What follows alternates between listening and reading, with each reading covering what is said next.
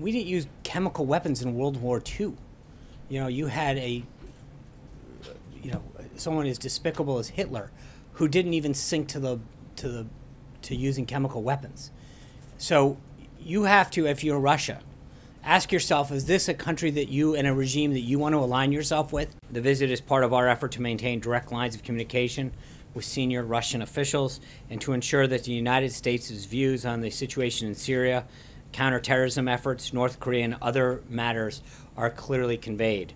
We're open to strategic cooperation with Russia when we can achieve a shared goal, such as defeating ISIS, but we'll stand up for our interests and values when we do not see eye to eye.